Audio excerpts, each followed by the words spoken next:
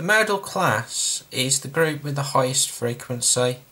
So what you need to do is just look down the frequency column for the highest frequency and write down the group which matches it. So if we look at example 1, we've got the weights of some people in kilograms. So we've got 4 groups here. So which one do we pick? Well, just look down your frequency column.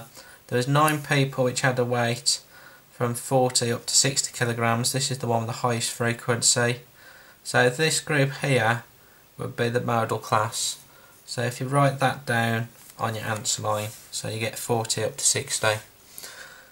So let's take a look at example 2. So this time we have the finishing times for a group of athletes who took part in a race in minutes. So again, we just need to look down the frequency column for the highest frequency. This one has the highest frequency. So this group here would be the modal class.